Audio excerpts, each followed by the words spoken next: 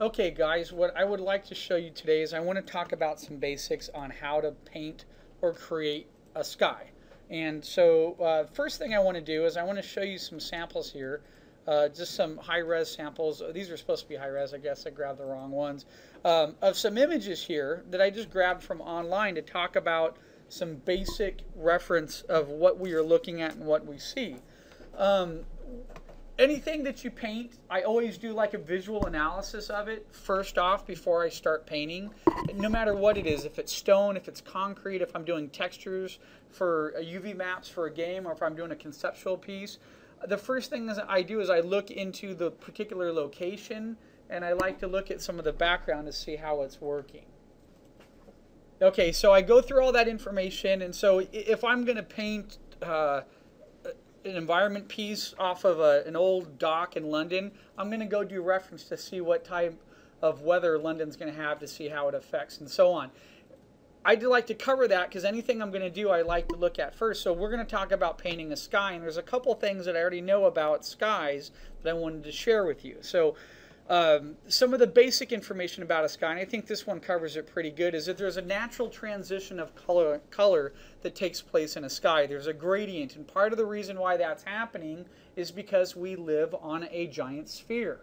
Okay, so when you look out across the horizon line, I can't talk today, you're going to notice this gradation that tends to take place. It's going to drop down from the sky colors that are on the top, and as we gradate and get closer to the horizon line, and the horizon line in perspective would be the distance that's going to be the furthest away from us, okay, we're going to have a change in color. And the reason why we're going to have that change is because there's a natural atmospheric change happening inside the composition of that sphere that's wrapping over us, okay?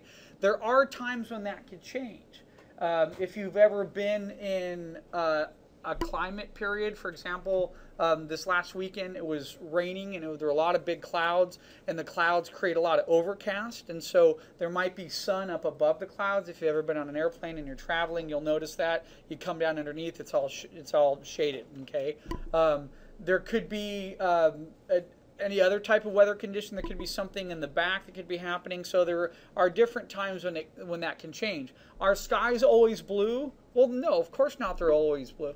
They change colors all the time depending on the position of the sun and any other type of reflective qualities that might be happening. So another good example of that might be when we're looking at the moonlight. Moonlight does create, it is a dedicated light source because it's bouncing off light from the sun, and then we get moonlight that's coming down. Okay, the moon is not a light source that's lit with you know, chemistry combustion happening like the sun is.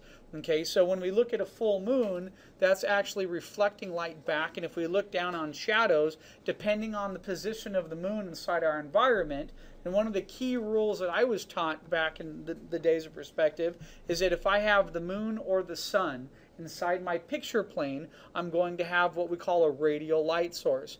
If the moon or the sun is outside of my picture plane, and so let's say it's like 10 or 11 o'clock in the morning and it's up to the far left-hand corner, I'm going to have parallel light rays coming down.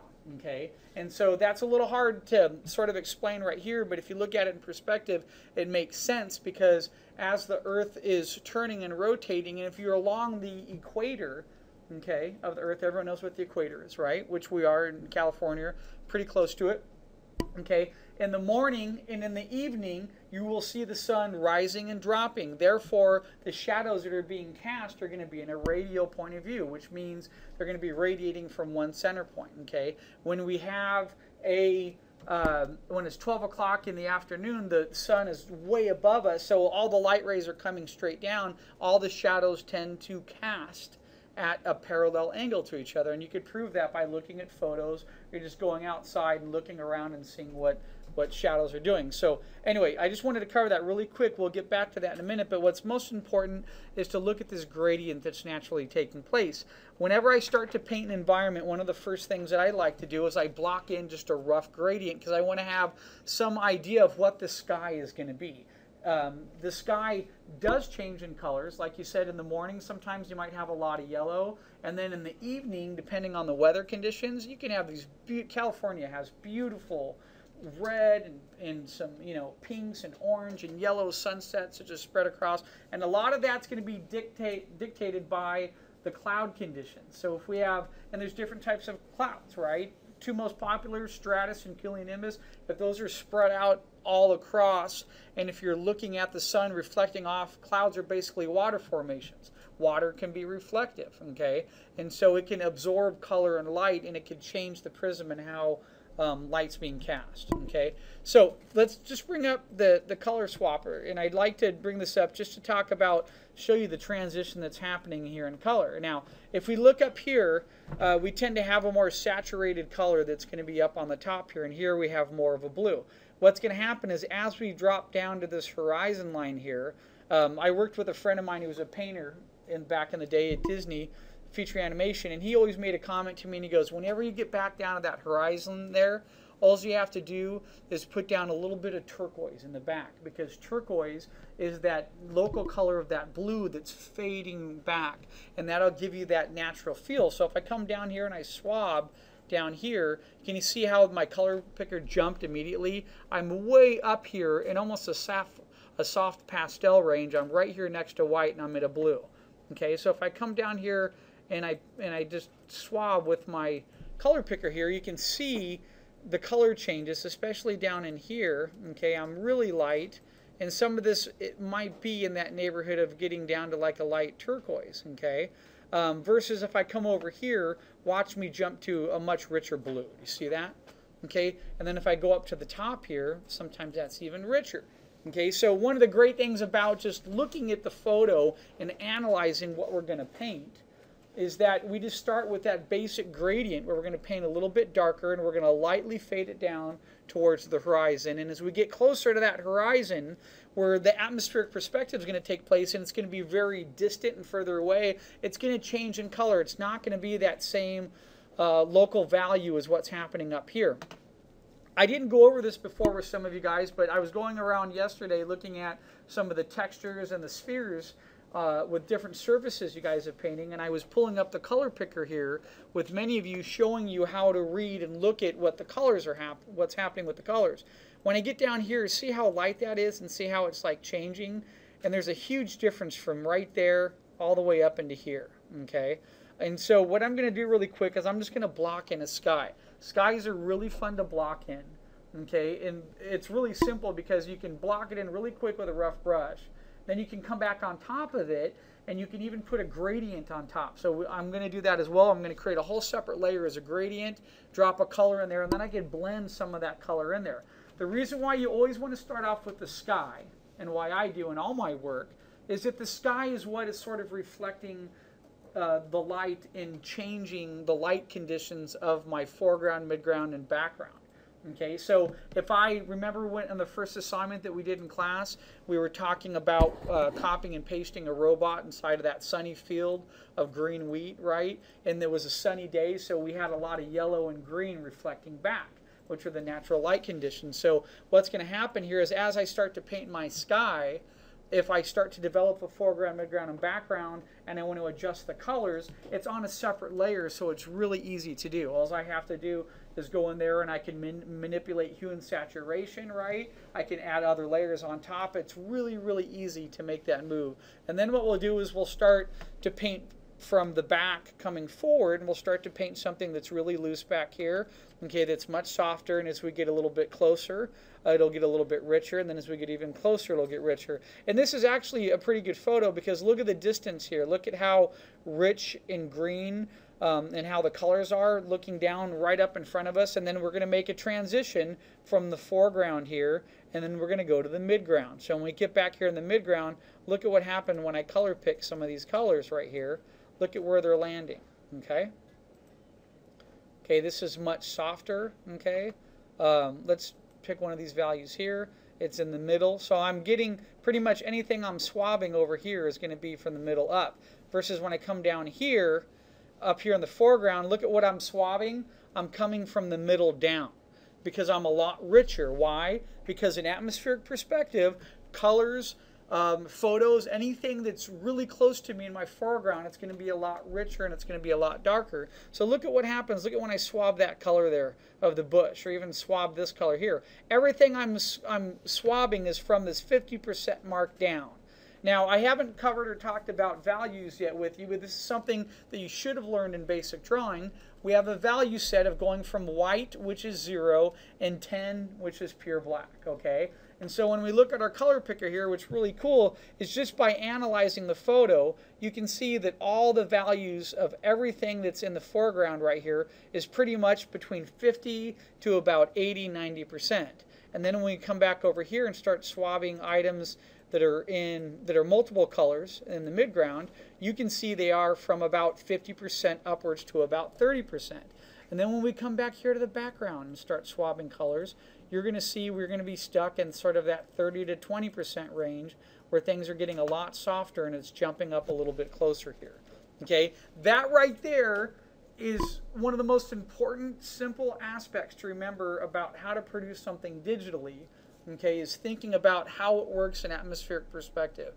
All of our brains, no matter how good of a painter, traditional oil painter or digital painter you might be, all of our brains are pre-programmed to understand, okay, what atmospheric perspective is, because it's something that we've been seeing for a majority of our life. Okay, ever since we've been little kids, we can recognize things far away.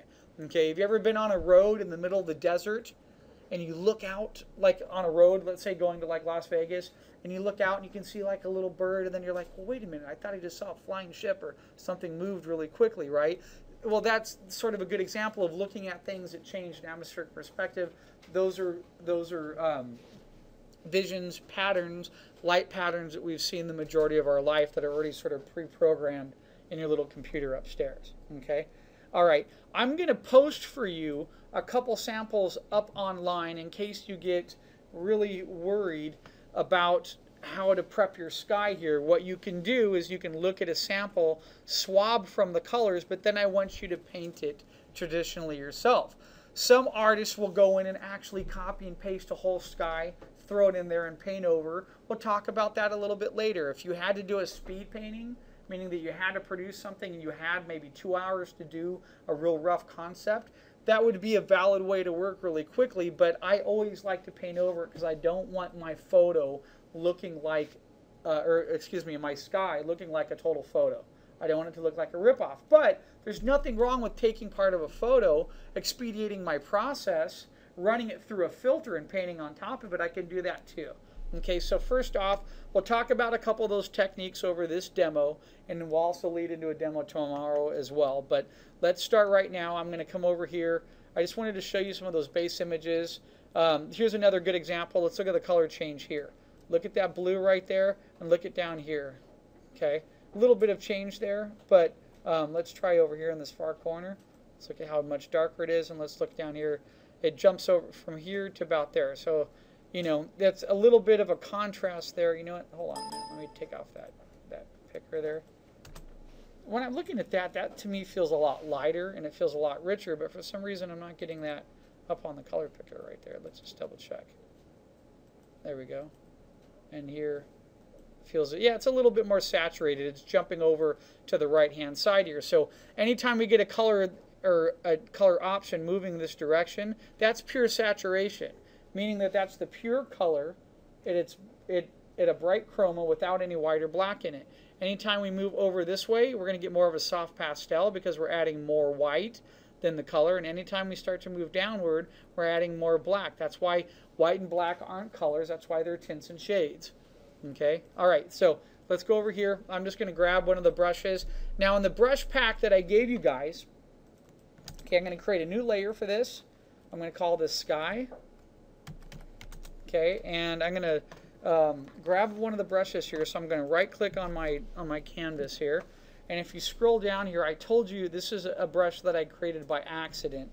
First thing I'm going to do is I like to block in, and I use a brush here. I have this one because it's like a texture fade in, or I can come down here. I like some of these for blocking in rough color, and then I'm going to come back in here. I don't know if you guys remember, I created that one brush that was called a tree canopy brush. Let me see if I can find it. What did I do with it? You know what? I've been saving my brushes back and forth.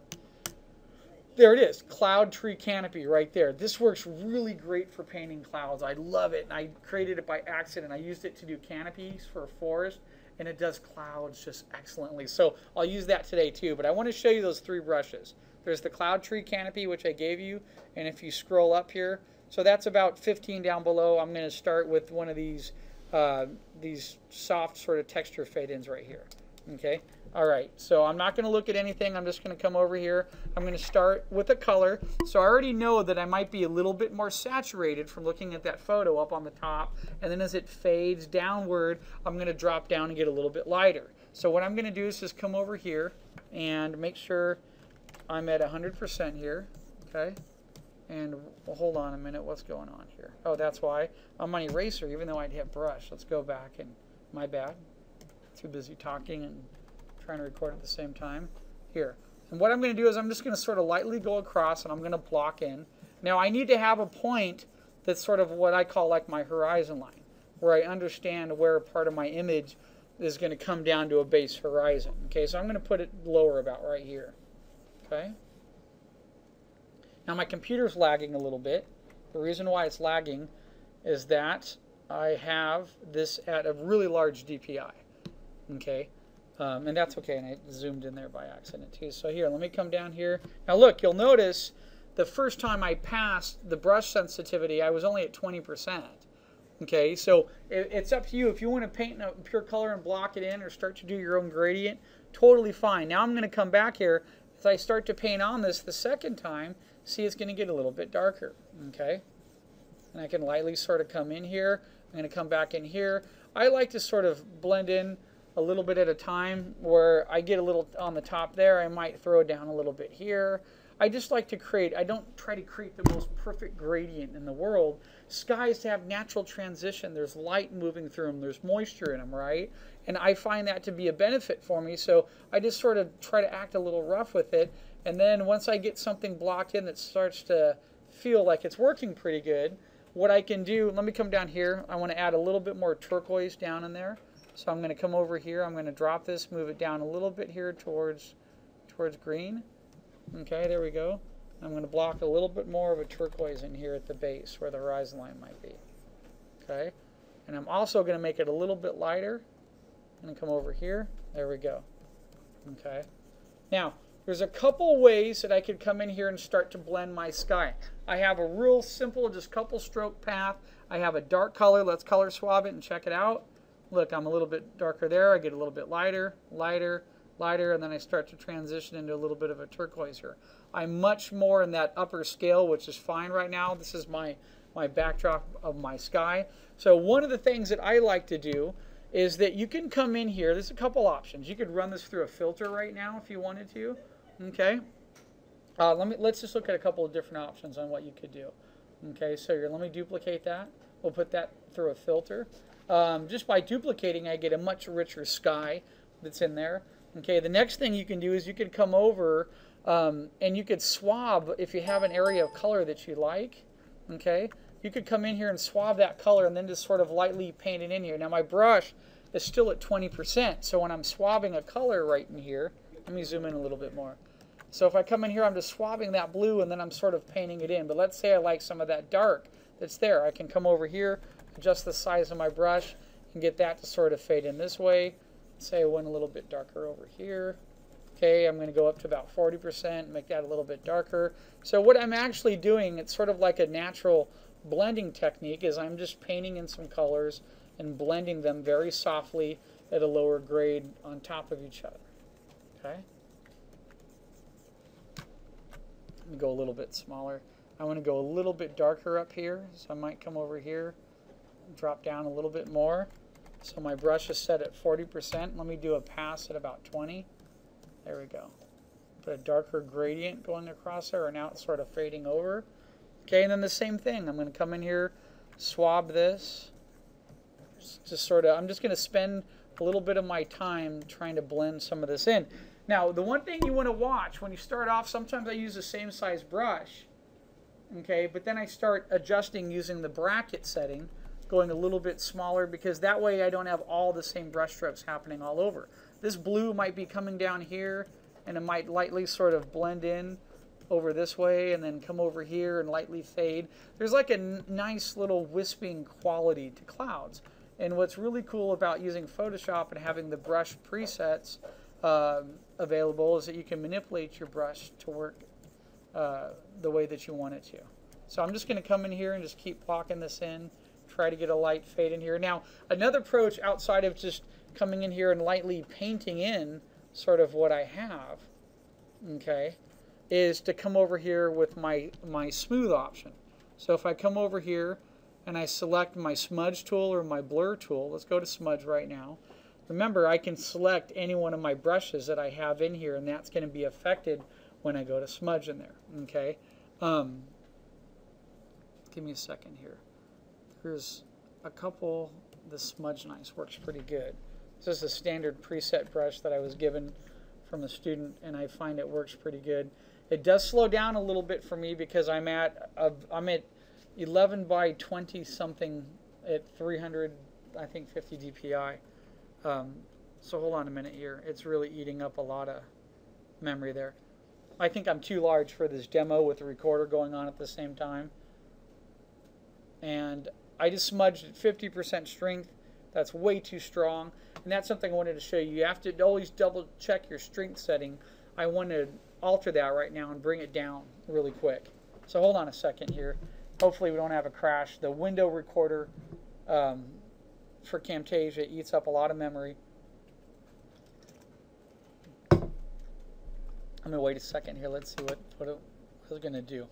Let me pause for a second and see if we can resolve it. Okay, there it stopped. So what I did is I commanded Z. I'm going to go back to about 10 or 20% in that smudge tool here. Okay. Check it. There it goes. So I'm at 20% now. Let's just try going to 10. It's going to smudge a lot easier for me and shouldn't be as strong there going across. Okay, wait a second. Yeah, let me pause again. Let me adjust the size of my file real quick. And let's hit zoom. Okay, so what I was doing is I was starting to come in here with my Smudge Nice brush, okay? Again, you could take any of the brushes that I've given you and you can get them to come in here and you can adjust the strength as you're working here.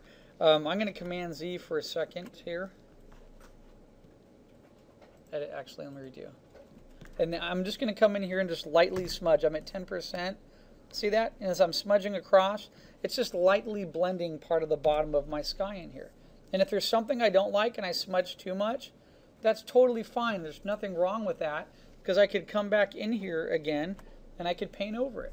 So I'm just going to lightly smudge. I'm just trying to create that natural little gradient that I saw in that sky. And I have these little areas of dark and light here, so I'm going to come over here. I'm going to start to smudge this across, and that's actually working pretty good there. You see how I made that little wisp of blue going across the center there? Now if I come in and just lightly sort of pass over that, it just sort of nicely blends that all together. And then what I'll do is I don't like to use too much of the smudge tool because then it'll make it look too over smudged. So what I like to do is come back over here and switch back to another brush. So I'll go to a brush and I'll come in here and I might sample like this darker value of the cloud there, and then I might make it a little bit darker, let's say like so, okay? And then I could come in here and be like, hey, what if I have a little bit of a dark spot underneath right here? And I'm going to do this at like 10%. There, I'm going to fade that in there a little bit. I'm going to fade a little in there. So I'm just sort of building my sky from this point. Okay, getting this nice little transition taking place. And if I over smudge something, no worries. You can just go back at your sky. You can paint over it. Okay. All right, so with that said and done, I want to work on that a little bit more, but I also don't want to make it a super long demo. I want you guys to do a couple of these as practice yourself and get used to getting in there. So that's the first thing I did, okay? Once I get that gradient that starts to work for me and I like it, another quick step that you can do that's really expedited is if I want to put a little bit more gradient in there, but I'm just not getting the color that I like, use the layer options for you and let those do all the work. So I'm going to do that right now. Okay, so I'm going to create a layer. Okay, I have a layer up above here. What I'm going to do is let's come over here. I want to go a little bit darker. See I'm at about a 60 or 70% grade right there like a dark cerulean blue, okay? And then I'm going to come down here and I'm going to go a little bit lighter right in here. And what I'm going to do is go to G, under the bucket there, select your gradient tool, and watch what happens here. Okay, it stroked in the wrong direction there. It went from dark to light now. You see that? So it fills the whole entire layer. But what's really cool is if I change the layer option or opacity setting, see how it can really put a nice little effect? It sort of created a nice little dark gradient, taking my sky from dark and bringing it right down very quickly. Okay, and also if you leave this at full opacity and you come in here and look at, like, I use soft light or hard light quite a bit. Okay, so soft light might have some cool effects. See, it's just light, it's softly putting it up on top of the original color, so it actually added a little bit more chroma to the overall sky that I had, and it got it a little richer. Do you see that? So let me turn it off and on. See that difference? And that's sort of cool because I just did that really quickly with the gradient tool. Okay, and so get in there and mess with that. Let's look at what happens with hard light. Hard light's way too dark. Multiply is always very dark. Unless I come in here and I really lighten it up quite a bit, I can get a little bit of a nice sort of gloomy day with that. Okay, so anyway, so that's just another approach that you can do. You can get in there, and the great thing about having these here is that they're just separate layers. Okay, so if I want to modify this or I want to do a change on it, watch what happens here. Look, I can duplicate this layer. Let's say I wanted to have, I did do another speed painting, and this time I'm going to have another a sky that's going to be a little bit more orange, right? Well, what if I come in here, select Control U, go to Hue and Balance, and watch what happens if I slide and move this over a little bit. I can start to affect the way that part of that blue might work. Okay, now I've created much more of an orange. Hold on a minute. Let's go back and do that again. There we go. So I have more of an orange in there. Let me put this on normal now. Okay, and look, can you see that orange effect? How it just affected part of my clouds there? I just put sort of a cool tint on top of that just by selecting that same layer, duplicating it, and then I just modified a little bit and I created a much more of a gloomy day.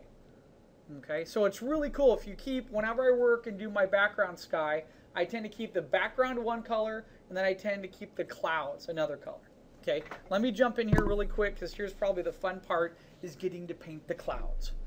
Because clouds are always a lot of fun to paint. And there's a reason why they're a lot of fun to paint, is that they're natural little highlights. They usually have a little shadow under the cloud, and they really, since it's moisture in the air, the little white part that we're seeing is reflecting part of light off, and it's just really fun to get these little dark and light little nooks and crannies and create a cloud that's coming up. Okay.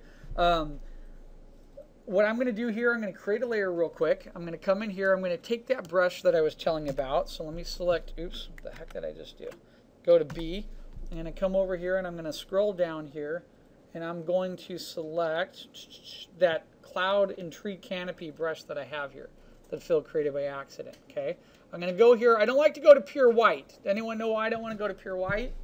Because pure white is like the pure highlight. So I tend to start my clouds with a lighter color of blue first, and then I come in there and start to mess and create a cloud. So what I'm going to do, let me zoom in here. I'm just going to paint sort of one cloud here, and I'm going to pretend my light source is coming left to right. So I have highlights on a round surface. They're going to be hitting more left, and then I can have a darker area underneath. So what I'm going to do now is come in here. Let me show you what happens here. I have this light blue. I'm at 10% opacity. Let's go to 100% opacity and see what I just get. Wow, look at that. That was pretty easy, right? That's 100% opacity. That's because my cloud brush rocks. Okay, but look at how easy that was. Look, I created a couple clouds. I'm at 100%. If I drop down to like 30% now I can get some really finesse. I can really come in here and really start to paint off a little bit of a lighter selection. You see that? Where I can get that cloud to sort of pepper in there, but then it really sort of fades together. Okay, so let's talk about atmospheric perspective real quick. Items that are closer to me are going to be brighter, right? Items that recede away are going to be lighter. So if you think about that, even as I'm painting my sky, a cloud closer to me is going to be white and richer, and a cloud that is back in the horizon is going to what? It's going to fade off and dwindle into the horizon. So I can start to do that as I start to work here. Look, I painted one cloud right there. Let me come over here. I'm going to start to paint a larger cloud that's right in front of me right here. Now, I'm at a lower opacity rate, so it's really coming out much. Here, let's go to 100%. You know what? Maybe I swab colors or something there. That's weird. That's okay. And so what's happening is it's not getting quite that brightness because I need to go up a little bit. Here, if I go a little bit more over here, aha, now I come in here and then I start to paint a little bit of that transition and get some more of that white coming in here. Okay. And what I can do, it's on a separate layer, right? Check it out. I can select that cloud if I want. I can go to levels. Ugh, that doesn't look good, but look, I can lighten it. I can put a little bit more white into it. And you see that? Just by lightening it up real quick in levels, that really pulled that cloud a lot closer to me. And then if I come over here and have some more clouds in the back, they're going to fade off. Now, real quick, I'm going to paint this out of just my memory. I'm not going to look at anything. Okay, I know the clouds tend to have a darker value underneath them that separates them a little bit. So what I can do is I start working. If I come back with my brush here, if I look at that color, I was at a much lighter. Well, what happens if I jump down here to a little bit of darkness here? So if I come down here and I start, I'm going to go down to about 10%, and I'm going to really softly just sort of touch my screen. You see this? I'm painting some of those darker values that I naturally see under some of my clouds there. And that's really what I'm doing, is I'm creating a level of contrast of dark against light that's going to get part of my clouds to pop. Now, maybe I don't want that in there right now. Okay, let me Command Z and go back a couple steps. And maybe I don't want that darkness. Why? Because once I start putting that dark value under that cloud, you know what it's going to do? It's going to bring that cloud forward to me. Why? Because it has a darker value in it, and the darker values in atmospheric perspective are closer to me. So cloud, by me coming in here and starting to paint this, it's really going to pop that cloud and bring it a lot closer to the viewer. Okay? Sometimes you just got to put it on 50 and be like, bam, and just hit it a couple times. And then you can come back and go to like 10 and then fade it off a little bit if you want. So I'm putting a little bit darker value under that cloud that immediately brought that cloud forward. So now if I want to have a cloud in the back here, I'm going to come back here, swab that color, and you see if I come in here really lightly, I'm going to have to paint sort of a new cloud that's in the back here in perspective, because we're not going to be able to see as much of the values. So this is going to fade to the back here. This cloud here is going to come a lot more forward to me, and once I get in here and paint some more darks, and if this has much more contrast in this cloud, that's really going to come a lot closer. Okay, one of the cool things about painting clouds and having them on a separate layer is this. Look, you ready? You can move your clouds around. They're on a separate layer, which means if you're in a real time crunch for painting, you could come in here and select part of a cloud, copy, paste it, check it out. I can bring it over here, transform it, I can right click it, I can flip it horizontal, I can increase the side of it, might be able to put it right in here like this. Okay. Let's say I created this other cloud in here and I'm like, you know what, I didn't want to get those dark values in there, I don't like that. That's fine, let's come back here and we'll just paint right over it. And we'll just dull it down. Again, we call this the pushing and the pulling of shapes. I worked with a friend of mine at a studio. Whenever he painted his clouds, he started with dark value first and then he went lighter and he painted up on top of them. Okay? So if I keep working like this, now look at the effects of what my brush is doing here. It's creating that spattered paint feel, which can be very cool if you're looking for that type of feel. But if you're not, you want to have a very realistic, what I need to do is I might need to come over here now with a brush. Okay, there it is, I didn't see it. And then I can grab that value and I could fade it in a little bit. See this? Watch me fade it in there. See that? Just fading it in ever so lightly. Just hitting different spots. I can do that, or I can also come down here. I have a hotkey in there for my smudge, and I can come down here and I can lightly just tap on top of it, and what it does is it's just smudging that little area very quickly for me. You see how that doesn't quite feel like the brush anymore? I've really been able to come along. I like to call that the blending of edges. We talked about that earlier before when we were doing textures. Anytime that you have an edge of something, if it's too hard, just blend it in. Look at how I'm doing that. If I come in here right now and just sit here and do this very light sort of stipple effect with my brush, picking up the sensitivity. I'm at only 5% strength. Man, look at what happens if I go to 100% strength. Oh, wait a minute there. It was on. Let me merge these into one layer and then you can see it. There we go. Look at that. Oh, that cloud just totally dissipated. If I was going for that really thick impressionistic master feel, I could do that. I could come into my painting now and just smudge my clouds around like that. You see that? There's nothing wrong with doing that. I just disintegrated that cloud and dropped it way into the background. And how did I do that? By loosening up the detail. So now it's completely faded back there. There's nothing wrong with doing that. If you want to paint that way and that's your style, part of Photoshop is finding your own methodology and workflow approach to how you like to paint. And a lot of that is based off of you looking at artists that you like that impact you. For me, I really love the American illustrators. I love Leyendecker, Cornwell, Maxfield Parrish, and I also like a lot of the Impressionists. And that's the way that I like to paint when I can, if I have that freedom. So I like to come in here and get a little bit blocky. If you want to come in here and block something up and fade it to the background, it's really simple. Define that cloud and then knock it back down by blurring it. It's that easy. If I want this cloud to come forward right now, what do I need to do? I'm going to come back in. I'm going to grab that cloud brush that I had, and I'm going to come in here and paint. Now let me show you another brush that's a standard default brush in Photoshop that's really cool for painting clouds as well. Let me see if I still have it. It's under natural brushes, and I thought I had it here. Let me double check.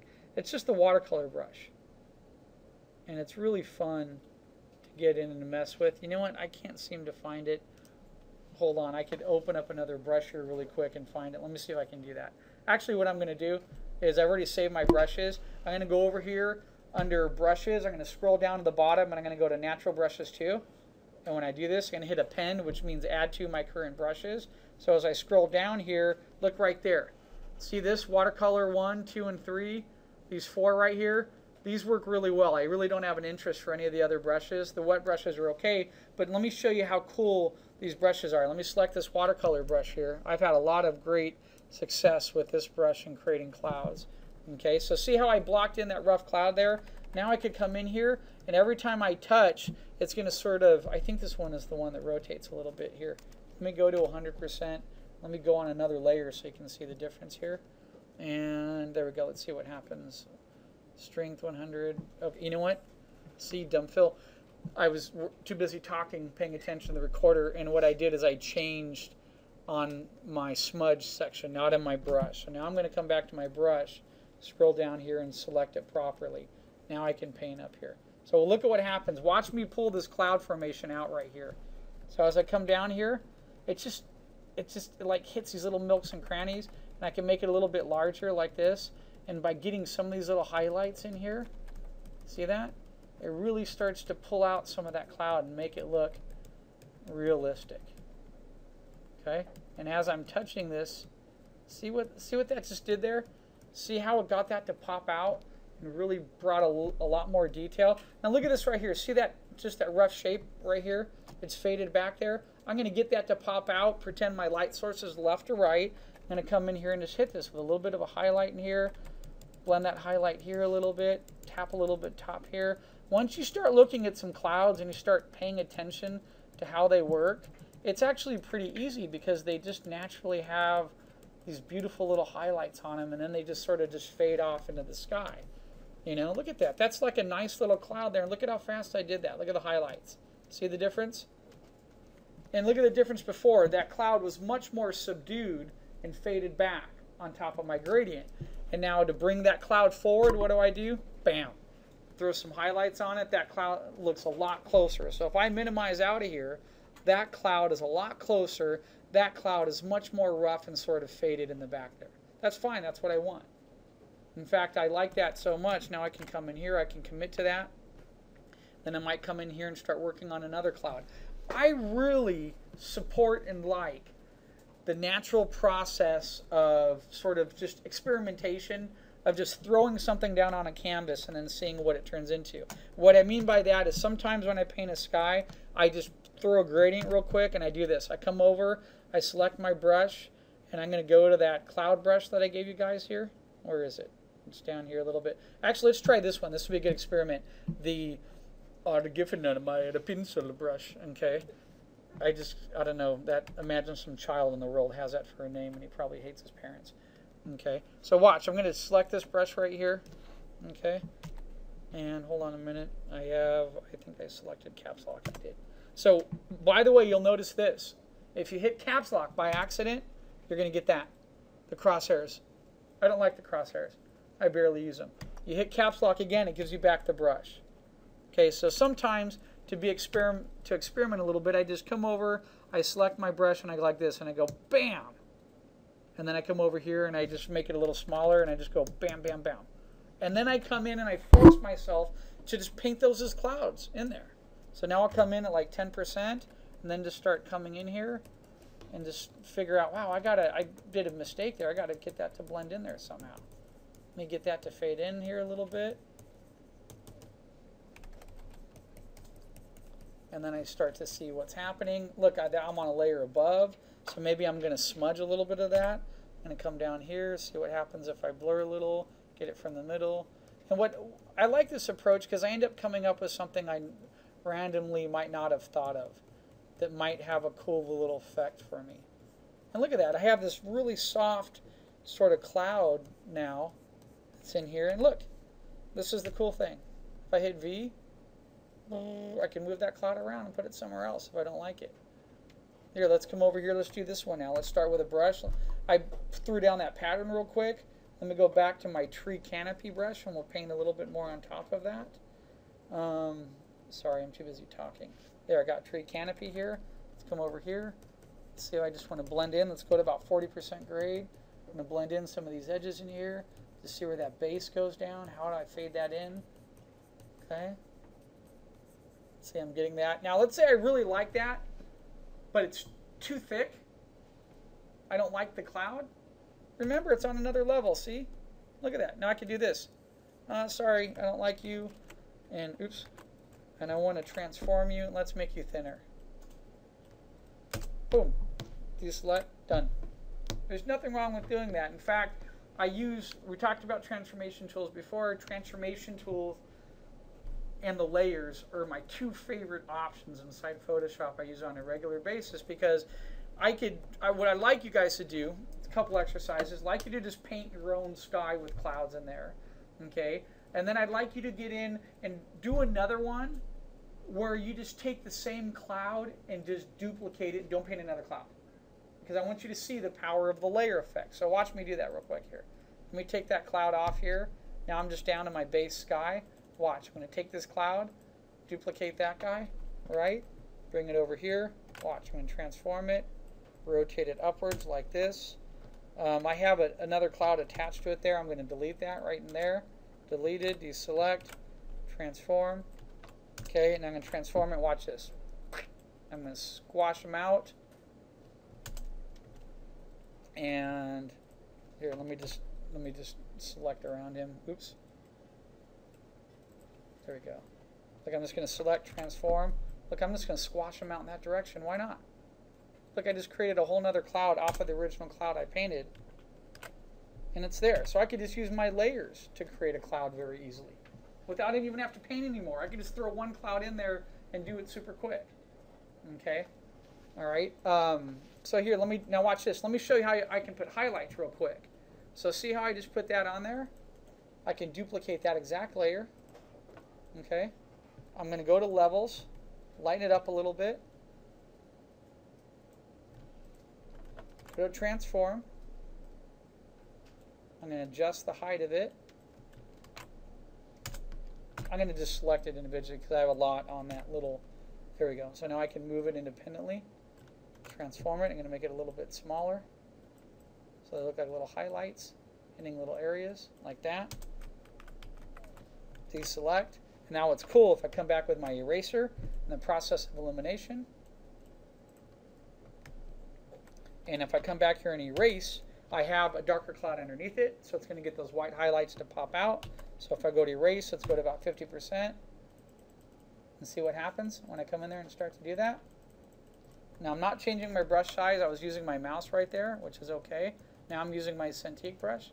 Look at that. I'm just penciling in some cool little detail in there. It's getting the cloud to come up. And say I want to blend that a little bit. I like that blue that's happening in there, right? So I'm just using layer effects now. I have a white with a dark, with the same layer on top. I just adjusted the lightness. So as I erase, the process of elimination, I'm getting the darker value coming forward.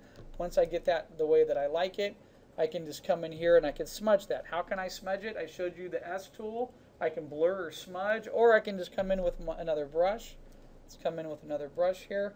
And let's just try this. I have this texture fade in here, and I'm just going to come over here, brush, and select this. Then I'm just going to sort of lightly go across here and just fade it in. Get that to blend in a little bit, where I want it to. Always having one finger on the keyboard, getting things to blend in. That's cool. See that?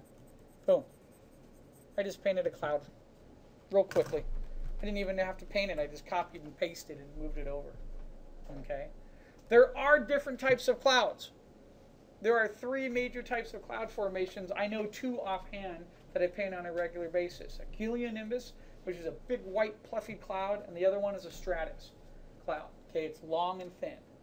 So it depends on the weather conditions. When it gets a rainy storm, this is what drives me nuts. Is like I see a piece of concept art from somebody, and it's like a rainy or cloudy day, and there's stratus clouds in it. I'm like, no!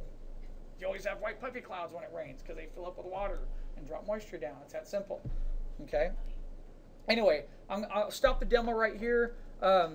Actually, there's one other thing. So I did this real quick. Look, I have this little segment here where I had erased. Let's say I wanted to blend that in. If I go to eraser right here, I'm at 50%. I'm just erasing, stamping over some of that, and I'm blending it in. Look. I have that cloud I just created very quickly, and it doesn't even look like that. It looks totally different, and I did that with layer effects very fast. Okay, so let's take a look at everything I have, which is pretty cool. There it is. I have this white stretchy guy here, a guy over there, another one there, and then I even had this other one that I was just manually painting some clouds in there. Okay, so what's cool, what I mentioned before, is, here, let's do this real quick. Let's say you want to take one layer right now with clouds, and let's run it through a filter. So remember that little technique I showed you, where if you hit Command-All, Shift, Control, Copy, Command-V, and Paste. I've now pasted everything that was open onto one layer up above. So watch, we're going to come over to Filter right now, and let's run that through a filter gallery. So I'm going to come over here, let's go to Filter Galleries. Okay, a couple that I really like. You could do some really great stuff with the poster edges here. Depends on the values being set. Paint jobs is a lot of fun. Look at that. See how it just blended that together for me? Very easy. So now I'm using, I painted the clouds and the gradient, and Photoshop's just blending it together for me super quick. Look at palette knife. It's going to smear it around a little bit. I can even come in here and adjust the stroke size of the palette knife. See that? How much more blurred it? That's pretty cool. Very efficient, very easy way to work. Okay.